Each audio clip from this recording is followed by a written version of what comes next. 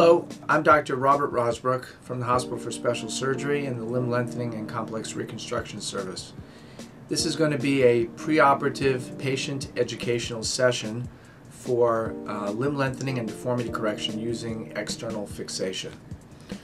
And so I'm going to discuss with you, just like I would discuss with a patient before surgery, the details of the procedure, what they can expect, and try to handle and deal with some typical common questions. I'll also show a patient example. So let's discuss the procedure. Deformity correction and limb lengthening with an external fixator takes advantage of the body's ability to regenerate bone. So if a bone has a deformity or if a bone is short, what we can do is cut the bone, and bone has the natural ability to gradually grow new bone. While that new bone is growing, we can then gradually change the position of a deformed bone or limb, and we can also lengthen it. And we use an external device that looks like this. This is a Taylor spatial frame. It's a circular external fixator, and it's just one kind of external fixator that we use. It's the most common one that I use on procedures involving the leg or ankle, but this is a very, very common tool that we use for this type of deformity correction. The concept is that we are gradually correcting the deformity while the bone is cut. And so a good analogy, I think, is to think of braces on crooked teeth. Braces will gradually correct the position of a crooked tooth, and what we do is by applying this external fixator to the limb with pins and wires so that it's really stabilized to the limb, it allows a gradual deformity correction. So what I'd like to do is show you an example of a patient who has undergone the procedure to get a sense of what the procedure accomplishes and what it's like. So if you look on my computer screen here, you can see this is a patient who has bow leg deformities, both legs. You can see this big space. These are her x-rays.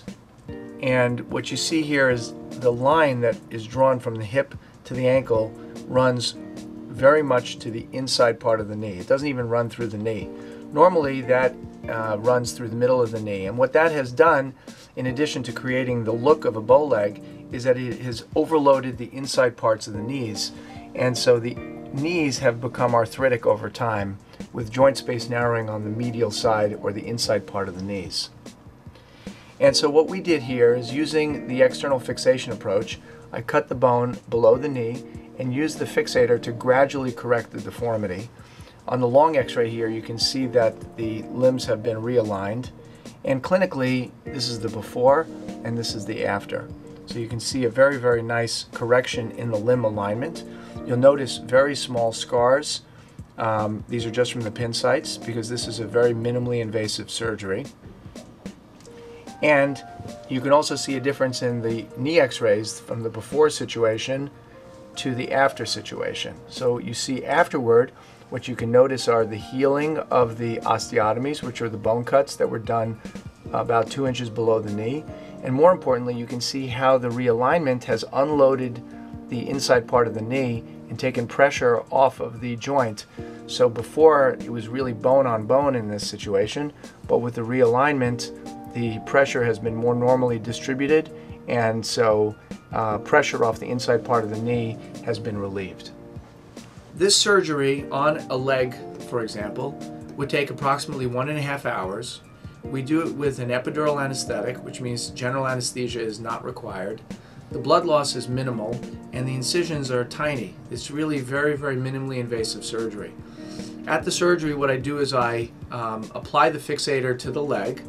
I cut the bone of the tibia and the fibula through very small incisions, and you can think of it as a partial cut in the bone, not even really a full cut. It's just enough of a cut in the bone so that the fixator, by adjusting these devices, which are called struts, allows a gradual correction of the alignment. The amount of time that it takes to achieve the correction varies depending on how big the deformity is and how large the lengthening need is. But for, let's say, a typical deformity correction of a bow leg or a knock knee, it would take about 2 weeks to achieve full straightening of the leg. Once the deformity is completely straightened, the bone needs to heal in that position, and so the fixator stays on for a total of 3 months. The patient is allowed to bear weight as tolerated, and then typically people are able to come off crutches after about 6 weeks.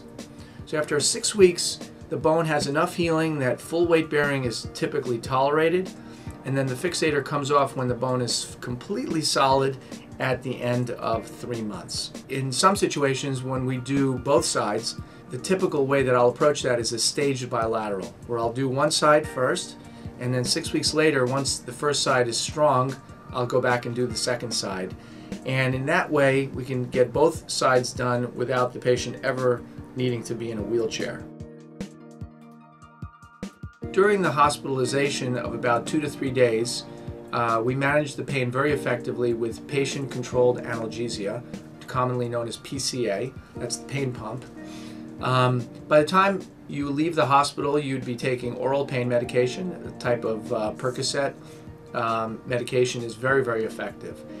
And we try to get people off of the Percocet within a couple of weeks and just down to something like Tylenol. And that's typically all that is necessary. So we'll make sure to keep you comfortable, and pain is mostly able to be controlled with just an oral analgesic.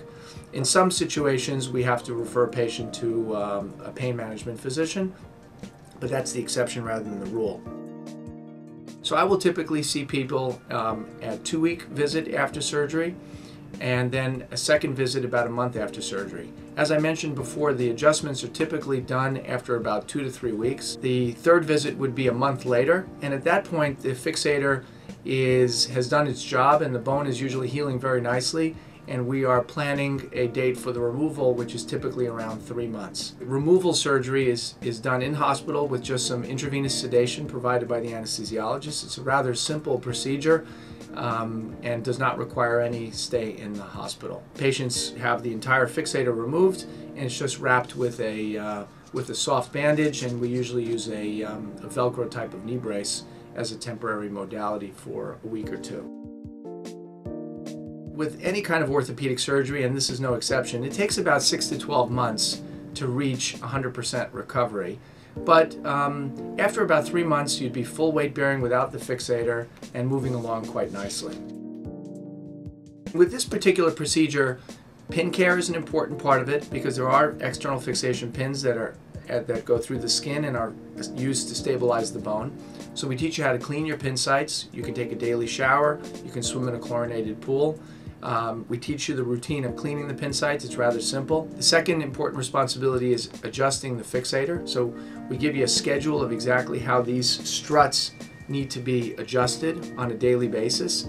And it doesn't take very long, but that's necessary for you to do as a patient because that's what corrects the deformity of the leg. And then finally, physical therapy exercises. Moving the knee, moving the ankle is really important. In many cases, you can do it on your own, in the comfort of your own home. We have physical therapy videos and physical therapy handouts that we supply to patients. In some cases, organized PT or physical therapy with a therapist will be necessary. Overall, it's a very safe procedure. The results have been excellent. Our deformity corrections have been extremely accurate, even for quite large deformities. The most common complication that we see is really more of a nuisance than a real complication, and that is pin tract infections. And those are just superficial skin infection around the pin site. This is easily treated with a course of oral antibiotics and really does not turn into a serious infection. Real infection, like in the bone or in the joint, is something that is rarely seen with this procedure. So we're about 3.5 weeks out from the surgery to correct the bow leg deformity. Yes. And you just completed your adjustments a couple of days ago. Yes. Okay, good. You started off with a bow leg. Yes. And so this surgery has, we did the osteotomy to correct the deformity. What I'd like to do is we'll go over a couple of things on the fixator, and then I'm going to show you your x-rays today and show you how wonderful the realignment looks. You're doing a great job with your pin care. Yes. Yes, really nice. I see that you've been cleaning them and that you've got your the rolled gauze around the pin sites. Yes. And how's that been going for you? Great. Okay. And then there's no more drainage, nothing. It's just dry now, so I'm just keeping on cleaning it with the peroxide and the peroxide. Wonderful. Yes. You're doing a great job with that, and I wouldn't change anything.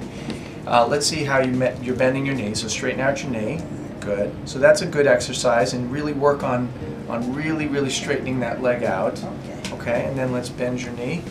Okay, and bend it back as far as you can. Good. You're just getting to about 90 degrees. You don't have to do any more of the adjustments of the fixator. You were doing the adjustments 3 times a day. 3 times a day, yes. How did that go? Great. I'm looking at your, one of the things I do in addition to looking at the x-rays is really just look at the alignment. Yes. And, what I can see looking at you is that the bow leg has really been corrected nicely. And we've also corrected some external rotation. Remember how your foot was turned out? Yes, yes. And we turned that in 20 degrees. Great. So that looks really much better. Really like the way that looks. Yes. A lot of people do not know that, you do not have to live with this. You do not have to live with this. It's really, this is going to change my life. You can see we drew that line from the hip to the ankle, and it went way to the inside part of the knee. And that represented the bow leg, the malalignment that you had. Today's x-ray shows a very different situation, where we draw our line from hip to ankle, and you can see the line is really going through the center of the knee, and even just a tiny bit overcorrected, which is what I like to do. Okay. So that alignment looks really very nice. Now this, in addition to looking nice, what this will also do is this will also improve the way force is transmitted across your knee. And it's going to protect you from developing arthritis, and it's going to get rid of any pain that you may have had as you were starting to overload the knee. Okay. If I'm walking into a room, I don't have to be like scared people looking at my legs, especially when you're coming somewhere and then people are seeing you coming from afar. Like you're not just walking into the room right there. It's a walk. People see you and then it represents you, This is your knee. This is the top ring. This is the bottom ring. And this is the osteotomy. That's the bone cut that we made. Okay. And you can see how nice and straight the bone looks. Yes. And this bone cut, which we did through a very small incision, is what's going to fill in gradually over time. You're doing a great job. Thank you. You're really doing a great job. Everything's looking perfect. You did a great job. Really, I love that, man. Really, like I never really thought I could get this fixed. I never thought so. We make a good team. Yes.